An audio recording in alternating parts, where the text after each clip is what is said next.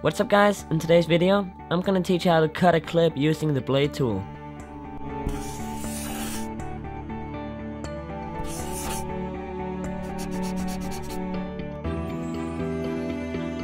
So I know this is a very simple tutorial, but this is just for you guys that just got Final Cut Pro X or is totally new to it, that just want to figure out how to cut a clip or split it into two pieces.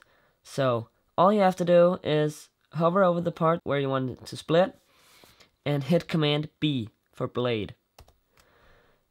You can also do it by going over to this section right here and select the blade tool and click wherever you want it to split.